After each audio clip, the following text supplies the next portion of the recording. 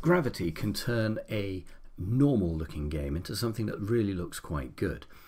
One of the things that people tend to notice is real world situations. So if you have an object moving downwards and you just move it by a constant amount every moment, it's not going to look as realistic to somebody, even if they intrinsically don't understand how gravity works. However, if you've got an object that moves under the force of gravity, you tend to get a much more realistic look to your game. Now, this is quite a departure from the normal method of getting things to work, because you're no longer dealing with moving an object by a fixed amount. So in other words, when you press a button, something moves. Instead, you're going to be setting a speed for an object. You're going to be giving it a force, and it's going to have a resultant speed. Okay? Now, this seems quite weird, but if we look at what's roughly going on in these sort of things, if I grab my pencil, normally what would happen if you have a little object on the screen like this is when you press a button, it would move by a certain amount, okay, and that amount might be speed. And you press your button and it moves, and then you let go of your button and it stops. What we're going to do is we're going to change that. We're going to say whenever you press this button, you're going to give it a bit of acceleration. And the object itself is then going to move under that acceleration. So if you were to press another button in the other direction, you'd give it acceleration in the other direction. But what would happen is the object would be moving, it would slow down, and then it would start going back the other way. And it gives a much more effective look to your game. And because gravity is also an acceleration, we can just use that at the same time.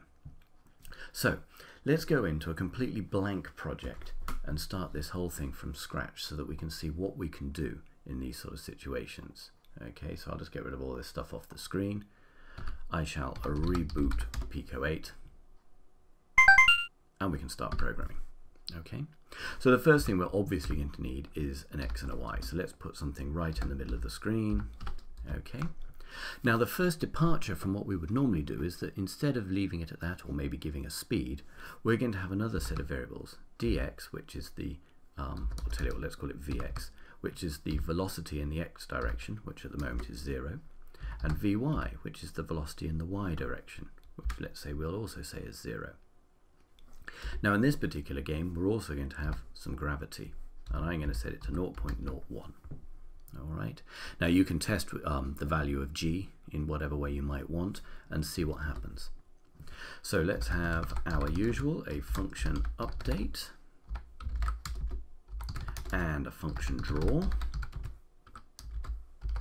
Okay, so we're going to put these in, and I'm just going to deal with it. So I'm going to draw a rectangle around the screen. Okay, so we've got a nice border to the screen.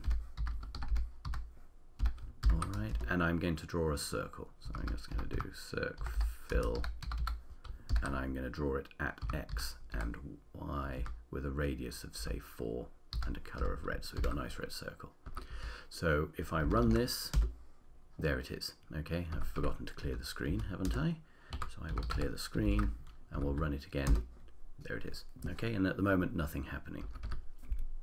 So in function update, we're going to put a few things into place. Okay, the first of it, let's add a little comment, is some gravity. Now gravity works by altering the vertical speed. So really all that happens is that every turn Vy is going to increase by gravity. And that's it. If I now run it, you'll see nothing happens. Why has nothing happened? Well, because we haven't actually moved the object. Alright, so to move the object, and at the moment we're only dealing with the y direction, the y value is going to be altered by the velocity in the y direction. So if we now run it, there's the object and it gets quicker and quicker and quicker. Now we might think to ourselves that value of g is a bit small, so we could go up and let's say make it 0.05. Okay, that looks better. If I start it at the top of the screen, up here, let's say 3. Wow, gravity. So that's a really, really, really simple way of implementing gravity into your games. Okay, it's very, very straightforward. But what we'll do on this particular video is look at how we can use these forces to give ourselves a little bit of interesting movement. Okay, so in order to stop things plummeting off the screen at the moment, I'm just going to set the gravity to 0, so you can see now when we run it, nothing happens, because I just briefly want to have a look at user input. So let's go in here for our button naught. Okay. So if we alter button naught, what we're going to do is we're going to change Vx by a very small amount. Okay, 0.01, let's say. So we've altered Vx, and that means down in here, the x value is going to be altered by Vx as well. Okay. I'm just going to copy this, and I'm going to do the same for Vy, for moving in the right direction, but this time obviously we're going to be adding 0.01. And I'm just going to move my object back towards the middle of the screen so you can see what's going on. And if I run it now, I can move that way, and now it's drifting. Now I'm pressing my button and it goes back the other way. I'm not pressing any buttons. Now I'm pressing the left button, and so on like that. Okay, so I've got what's a little bit of inertia as well. Okay, so my object moves left and right. What I'm going to do now is just take these two values, okay, and I'm going to put them also into the y direction. So Vy and Vy, and this is for button, where's my cursor? There it is, for button 2 and button 3. Okay, so we get the same sort of things happening. Now that's not particularly large, so let's make it maybe 0.2, like that. So now I can move that way, I can move to the right, I can move up, down, and so I have a little bit more of a sort of realistic inertia-based movement on things. Okay, now I've gone off the top of the screen there. Now because we've got movement based on speed rather than direct movement, we can also implement a bounce, which can be quite nice. So what we can say is this: if x is less than 0, in other words, if it's moved off the left hand side of the screen, what we can do is we can change the value of Vx. So we can say Vx equals minus Vx end. Okay, and I'm going to copy this row of code, and I'm going to put some in for the other directions as well.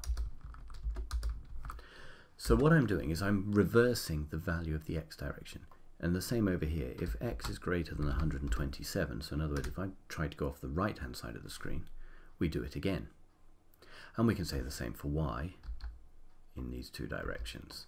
Okay, 127, like that. Now, one interesting thing here is because all I'm doing is inverting it, these have to be y's, because all I'm doing is inverting it, actually I don't have to have two lines of code for these. I could say if x is less than 0 or x is greater than 127. And so I could have it on one single line of code. And the same here. If y is less than 0 or y is greater than 127, I can do the same there.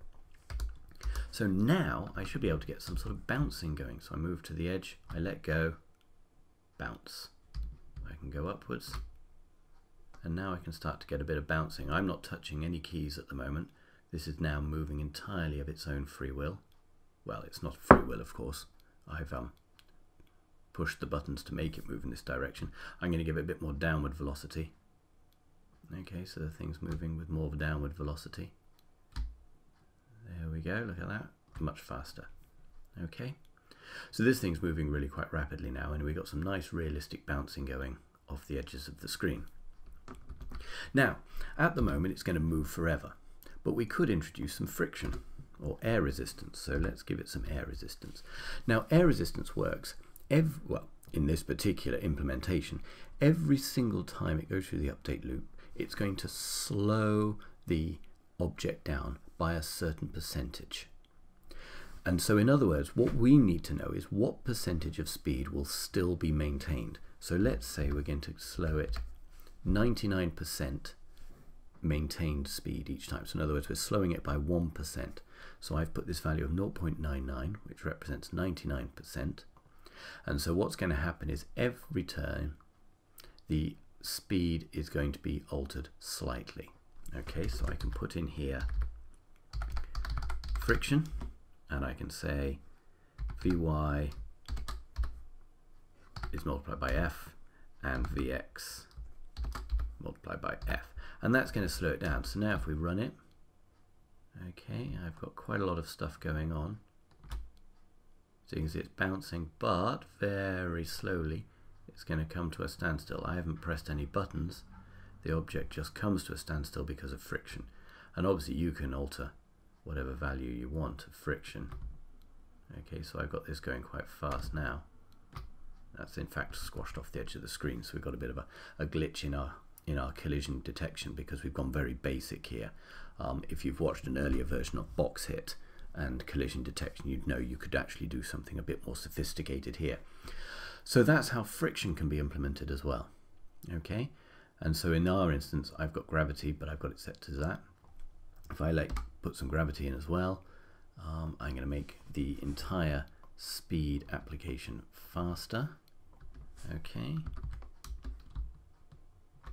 so you can see it bouncing there. Now under the force of gravity it's just coming down, so I can try and go up, but it's just going to come down, bounce like that. Okay, and away sideways and maybe up. Now this is really useful. You can do all sorts of things once you've implemented gravity into a game. One rather nice one that you could do, if I start the object down towards the bottom at a position of say 120, just so it comes to rest pretty well straight away. Let's put it at 123. So I'm going to try and implement a jump. That means button 2, which is upwards, and I'm going to give it a value of, let's say, 2. So I'm going to implement a jump, and you can, whoa, that was too much of a jump. Sorry, that was a rather rapid one. I'm going to change it to a button press.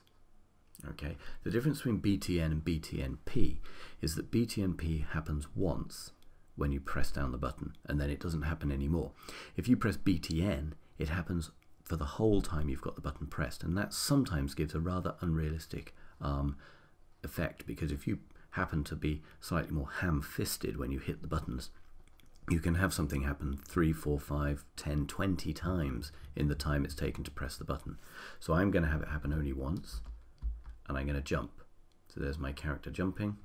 Okay, he's back down on the ground again, like this. So I jump again. There he goes. Now I can do a double jump. In my instance, I've managed to program some sort of triple jump.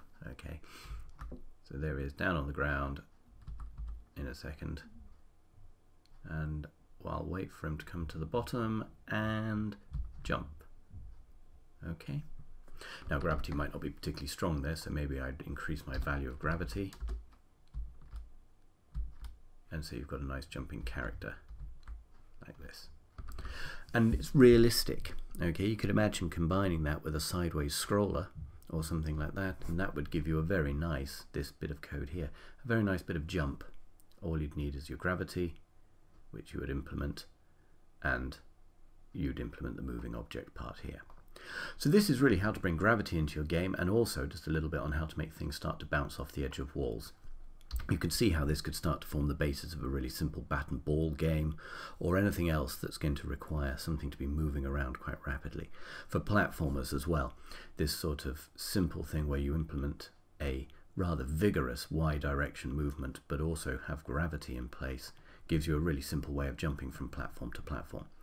So there's a really easy way to implement gravity into your games. Happy programming.